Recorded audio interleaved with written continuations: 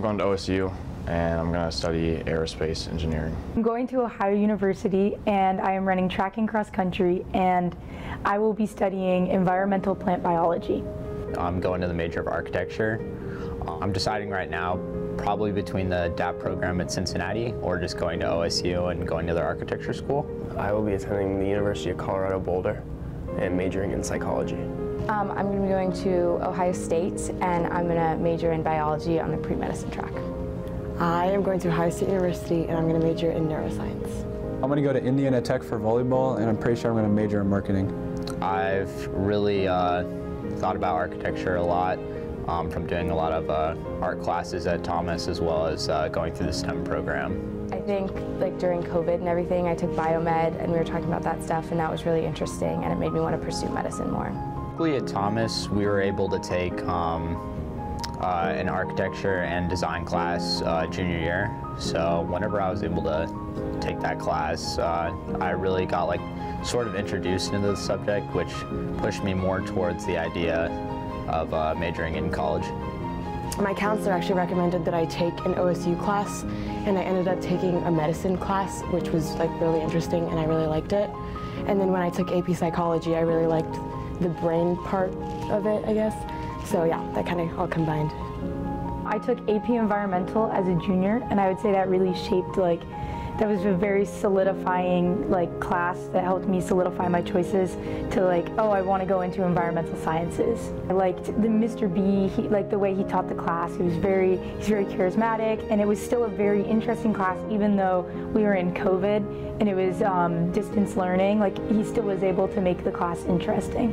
Mrs. Galasso, she was a really great person to have when learning about that stuff, because she was really able to communicate well with us and explaining how that stuff worked and all the topics and stuff like that. Mrs. Burns is my counselor, and she gave me lots of opportunities and information that I wouldn't have known if she didn't reach out to me, and she was really involved in things that I was interested in, so I was able to be updated on different programs that I could be a part of and stuff, so that was really helpful. I always really liked science, and I thought medicine and helping people was interesting.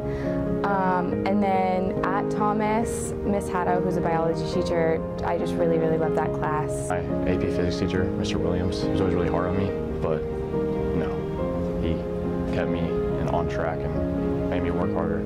Thomas volleyball specifically made me fall in love with the sport because the head coach, Brian Lawless, he's a really good coach.